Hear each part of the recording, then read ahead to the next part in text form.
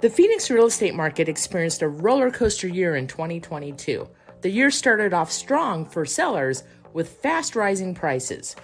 But when interest rates started to rise in April, buyer activity dropped, quickly shifting the market to a buyer's market.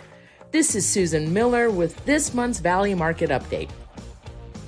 The number of sales in the Valley dropped 21.6% between 2021 and 2022. Last year saw the fewest annual sales since 2015. Median sales price is the middle price of all the sales. 50% of homes sell over the median and 50% sell under.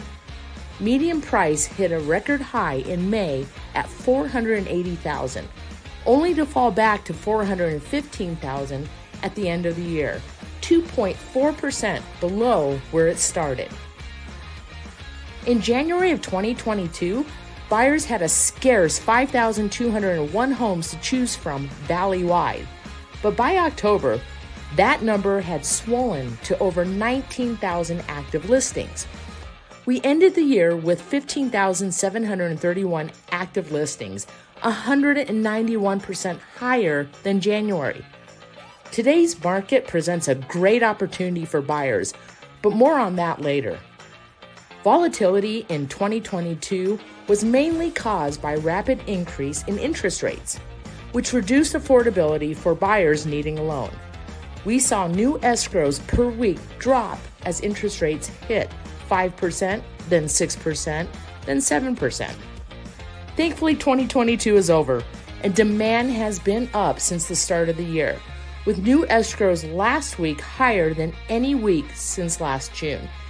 And even though prices dropped last year, home values are still up for a majority of Valley homeowners. Real estate is still a good long-term investment. The increase in buyer activity we've seen in the last few weeks might indicate that we have hit the bottom of the market. We can't predict the future, but indicators are good.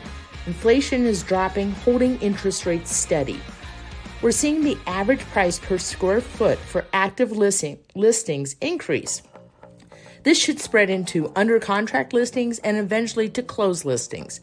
It might be a few months, but we may see prices turn around in Q2, which makes the perfect opportunity for buyers before prices go up, interest rates go up, and inventory goes down. Of course, if mortgage rates climb higher again, all bets are off. Navigating the ups and downs in the market can be challenging, and that's why, whether buying or selling, you need a real estate professional like me on your side as your trusted advisor. This is Susan Miller with the Miller Team, and when it's time to buy or sell, it's Miller Team time.